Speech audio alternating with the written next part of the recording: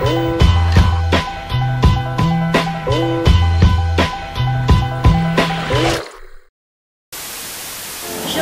Shalom! Shalom! Wait, stop. Lashawan Kadash was written on the walls of 1 West 125th. The Lashawan Kadash mistranslation is supposed to be Shalom. Why isn't Nathaniel teaching you the contrived Harlem Hebrew Aria taught him? Who is it, kids of IUIC Oklahoma? Pleased to meet you, kids. Being brought up in an autocratic, highly centralized authoritarian organization. Pleased to meet you, kids. I'm an adopted son of the Father. That's Romans 8:15. We're trying to spread this message around the world. Why? Why do you need to spread the message to refugees in Tanzania? You will put them, whom you call Hamites, into eternal slavery once Yahweh sets up his racial caste system in the kingdom. Why would you need to travel to war-torn Syria just to tell them that when Yahweh Shai returns in 2019, that they will be going immediately into chains? Did you know that the descendants of the slave trade were actually the Israelites in the Bible? You mean you didn't know that? For real? But it's written in the Bible. I know you have one of those. Where? Where is it written in the Bible that, quote, the descendants of the slave trade were actually the Israelites in the Bible? That phrase, or anything even remotely like it, is written anywhere in the Bible. In fact, the only place it is clearly written is the IUIC precept packet. I know your parents have one of those. It's like a comic book, except with less pictures. Haven't you ever read Deuteronomy chapter 28? Yes, I have heard Deuteronomy 28. I've also heard the 1 West breakdown. It's a textbook case of eisegesis. Can you say eisegesis? It's Deacon Nathan's favorite word, eisegesis. The curses. The curses. We fit the curses.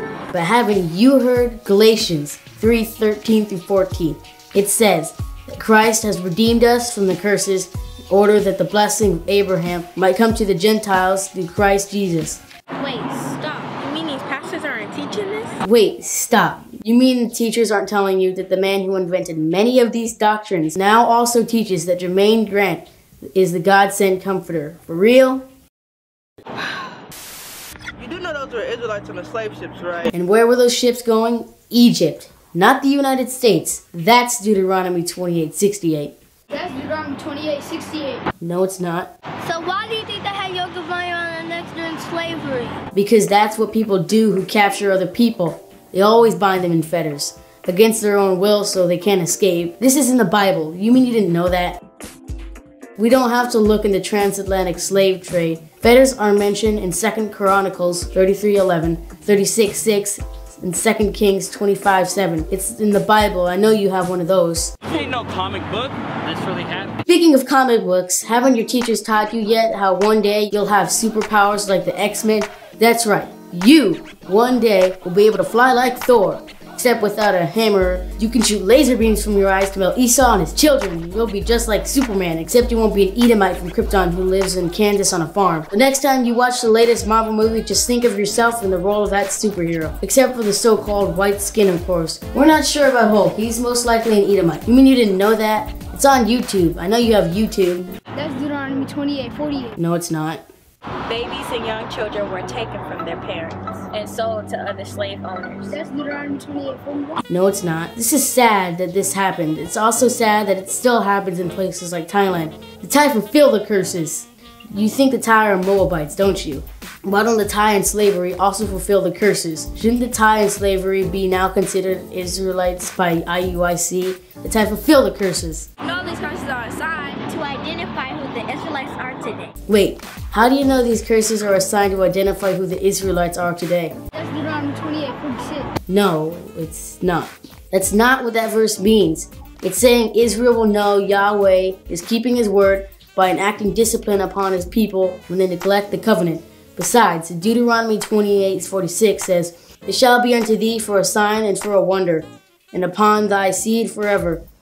If the curses are said to be a sign to Israel forever, then how could she ever forget and not know who she was?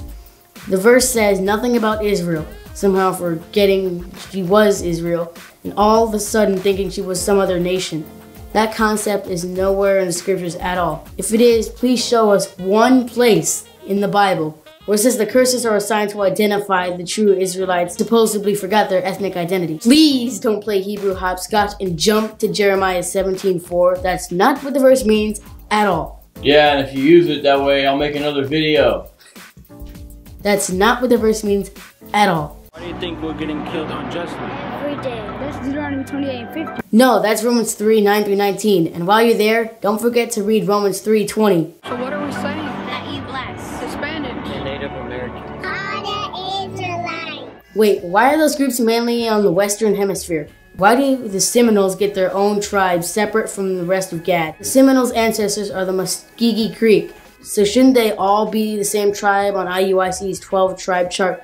Boy, I sure do wish someone who actually knew Abba Bevins was an IUIC. Instead, IUIC has to rely on Nathaniel's innovations of what Ariah received from Abba Bivens and an Afro-bearing angel in a gray suit. You mean you didn't know that? Don't worry, most adults in IUIC don't either. The history is in the Bible. That's the best thing I have heard yet. You should read the Bible. The history of the human race descended from Adam and Eve is in the Bible. Please don't say that the trees in the garden actually represent progenitors of other nations, cause that'd be super weird and obviously a stretch from what Genesis is actually saying. So what are you waiting for? Go read. It's time to wake up. Amen. Recognize you're a sinner needing repentance in the sight of a holy God, and fall upon the grace only the gospel of Jesus Christ can provide.